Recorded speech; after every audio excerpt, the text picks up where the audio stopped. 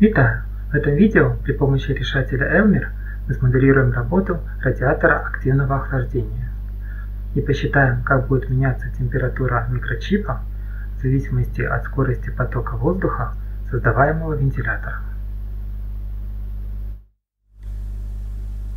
Итак, для начала во FreeCAD создадим сетку конечных элементов. Вот наша 3D модель. Вентилятор нам не понадобится. Мы его будем задавать численно. Расчетная схема у нас будет состоять из чипа, воздуха между ребрами радиатора и самого радиатора.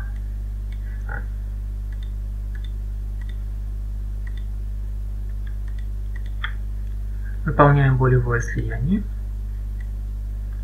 и переходим в МКЕ.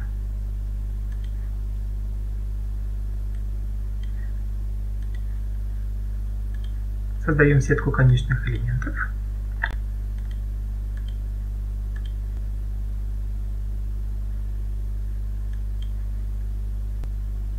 Модель у нас в миллиметрах.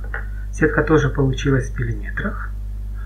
В Elmer нет привязки к определенной системе единиц измерения, но в расчете мы будем использовать систему Си.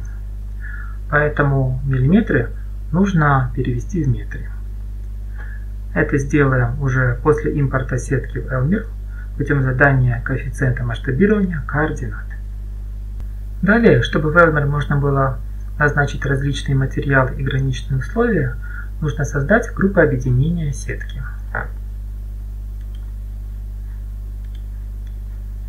Для задания материала группа объединения должна входить в 3D-модель целиком, поэтому выбираем Solid и создаем группу объединения для воздуха.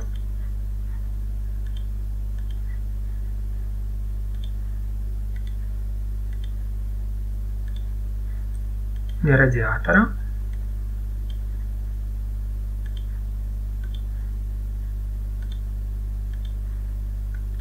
И для микрочипа. Граничные условия назначаются поверхностям. Поэтому теперь выбираем Face и создаем группу объединения для притока воздуха.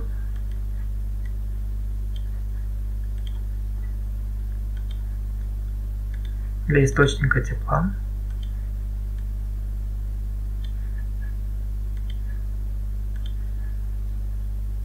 Для тока воздуха.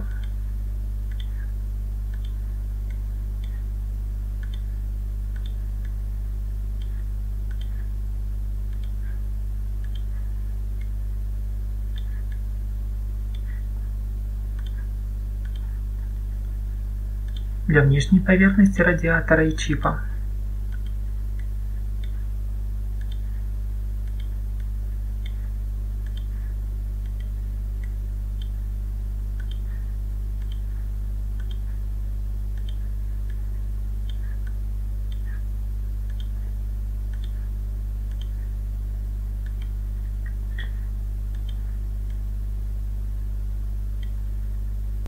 И для внутренней поверхности радиатора. Но прежде нужно вызвать клип-фильтр, чтобы получить к ней доступ.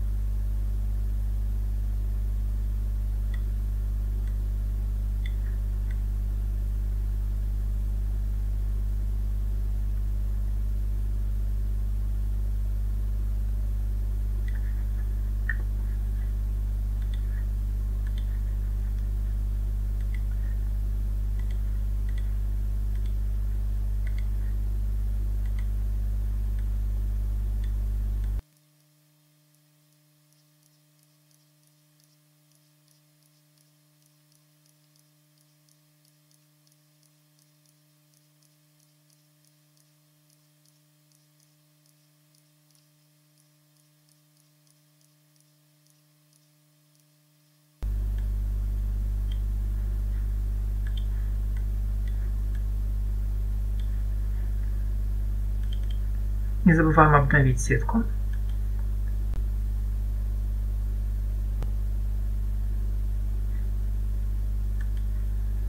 Сохраняем ее в формате UNV.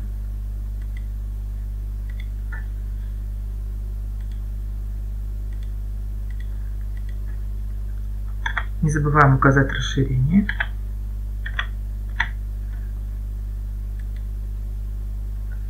И переходим в Elmer. Загружаем сетку конечных элементов.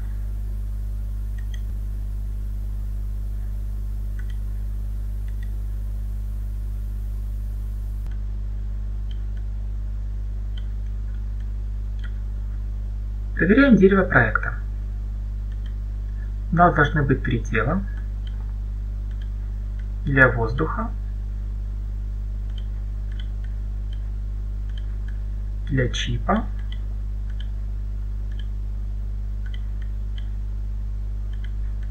и для радиатора.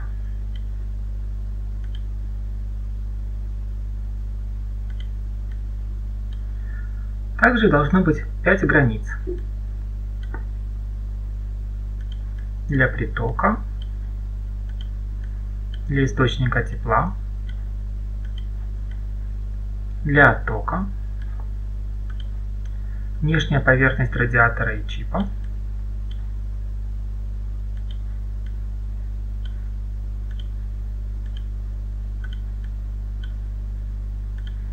внутренняя поверхность радиатора.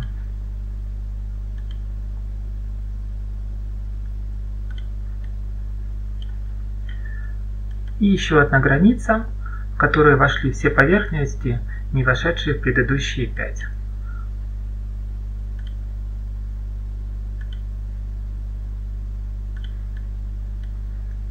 В данном случае это поверхность между радиатором и чипом.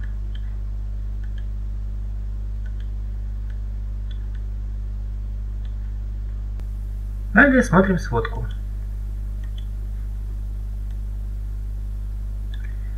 Проверяем координаты. Сетка у нас в миллиметрах, значит, нужно ее не забыть перевести в метры. Теперь идем в настройки модели. Здесь мы пишем коэффициент масштабирования для перевода в метры.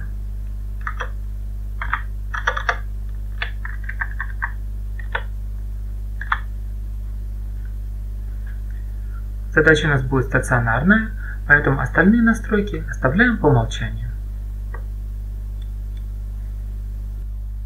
Добавим виды расчета.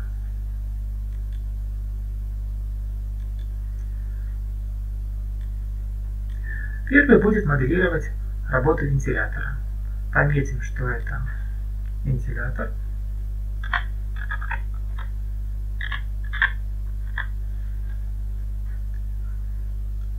На вкладке термодинамика ставим птичку активная, конвекция компьютер вычисляемая. Для течения жидкости и газов используется метод навес токса. Поэтому переходим на вкладку навес токс, ставим птичку активная, приоритет единица. Далее в настройках решателя алгоритм предопределения условий переключаем на ELU1. Это необходимо для улучшения сходимости при одновременном использовании термодинамики и навес токса.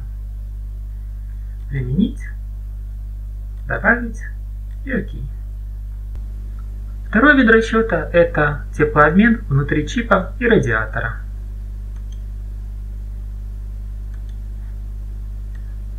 Помечаем, что это теплообмен.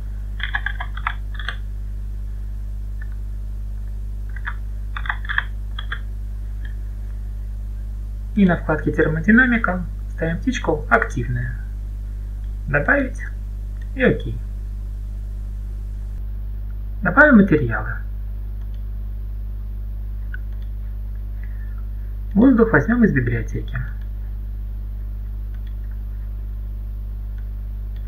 Нам понадобится его плотность, теплоемкость, теплопроводность и кинетическая вязкость. Добавить и ОК. Теперь добавим алюминий. Его тоже возьмем из библиотеки.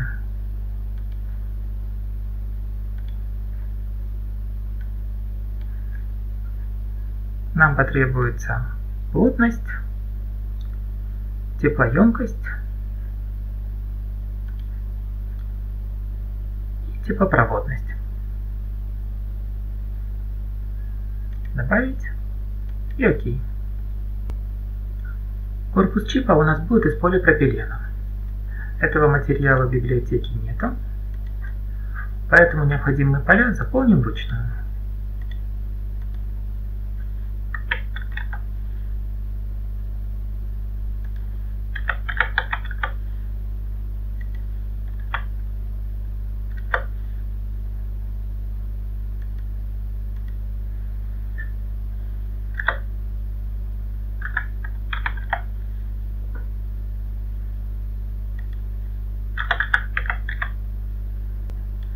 Помечаем, что это полипропилен.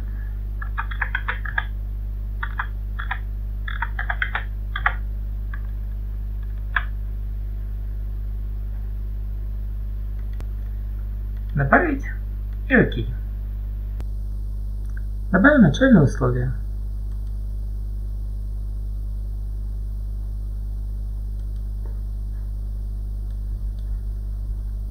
Все будет происходить при комнатной температуре.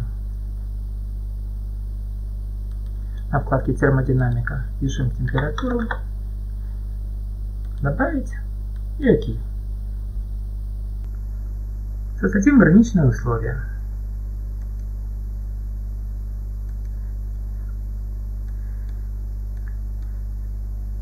Первым будет источник тепла на вкладке термодинамика. Пишем значение теплового потока. Помечаем, что это чип. Добавить и ОК. Следующее граничное условие. Теплоотдача в окружающий воздух. На вкладке термодинамика пишем коэффициент теплопередачи и окружающую температуру.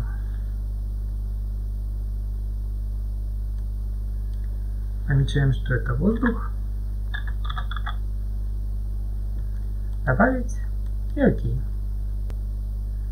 Далее приток воздуха от вентилятора.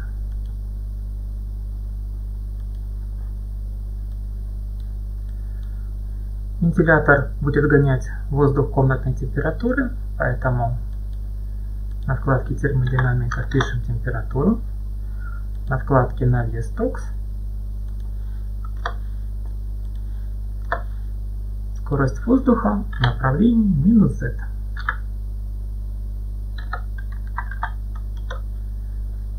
Помечаем, что это вентилятор.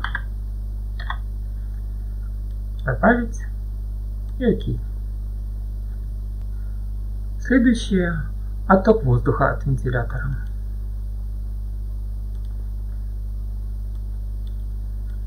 На вкладке навес токс ставим нормальная тангенциальная система координат. X оставляем пустым, Y 0, Z 0. Помечаем, что это отток. Добавить и ОК. И последнее граничное условие – это внутренняя поверхность радиатора. На вкладке навес токс ставим птичку носли wall. Помечаем, что это радиатор. Добавить и ОК. Теперь назначим элементам сетки свойства, материалы и граничные условия.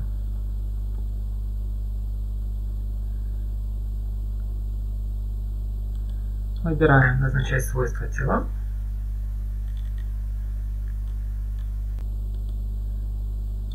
Это у нас будет вентилятор, воздух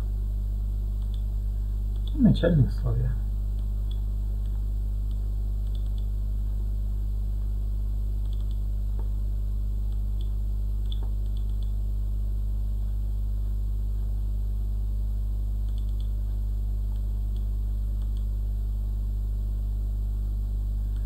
Здесь у нас теплообмен, алюминий, начальные условия.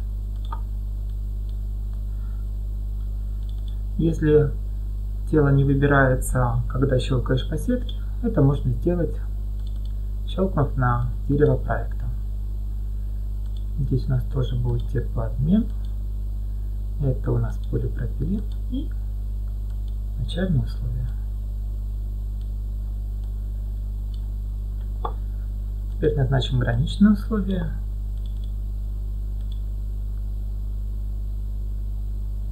Здесь приток. Здесь отток. Здесь нагрев.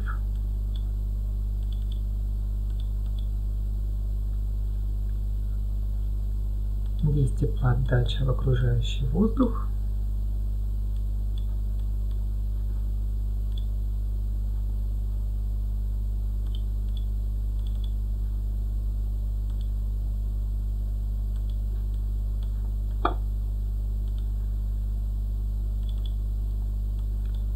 Здесь внутренняя поверхность радиатора.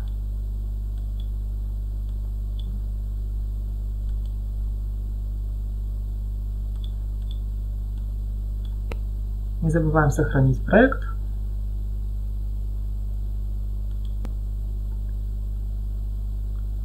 Указав адрес папки, в которой будет записан файл с исходными данными и файл с результатами.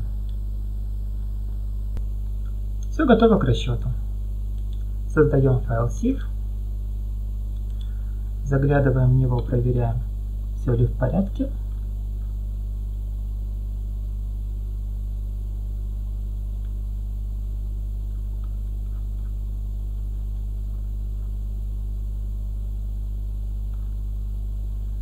И запускаем расчет.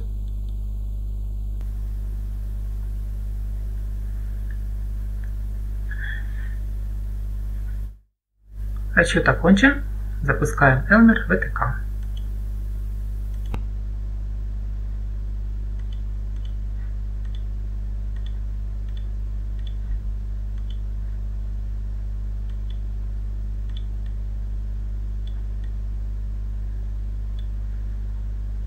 При скорости воздуха 0,5 метра на секунду чип нагреется до 60 градусов.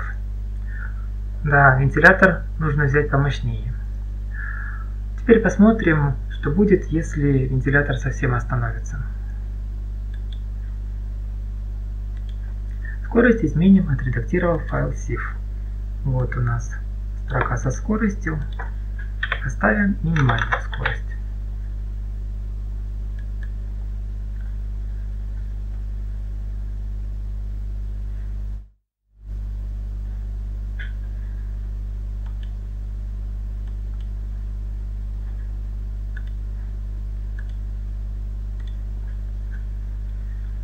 При остановившемся вентиляторе температура выросла почти в 2 раза, где-то 120 градусов по Цельсию.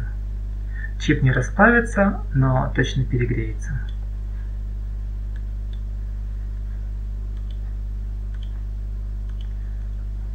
Теперь решим эту же задачу в нестационарной постановке. В настройках модели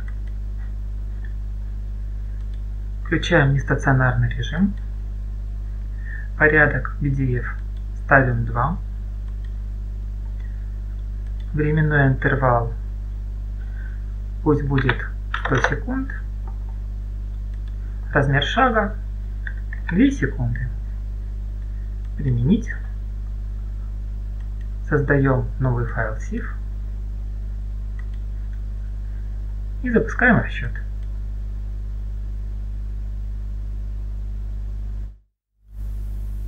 Расчет окончен. Запускаем ВТК.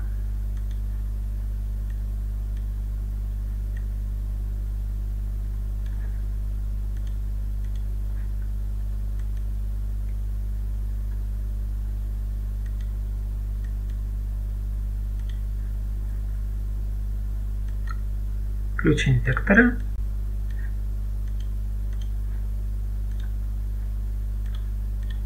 Чтобы видеть направление потока воздуха. Включим из-за поверхности.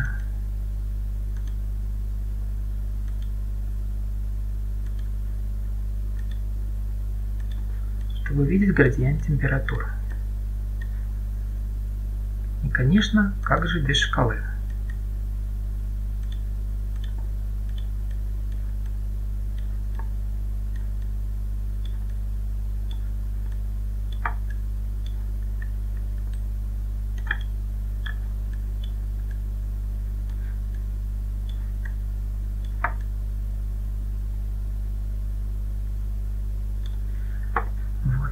Теперь запустим анимацию.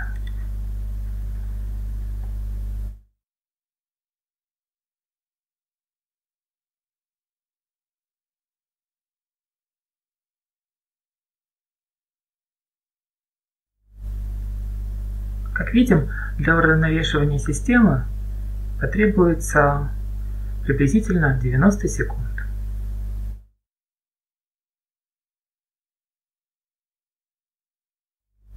На этом все. Дякую за увагу.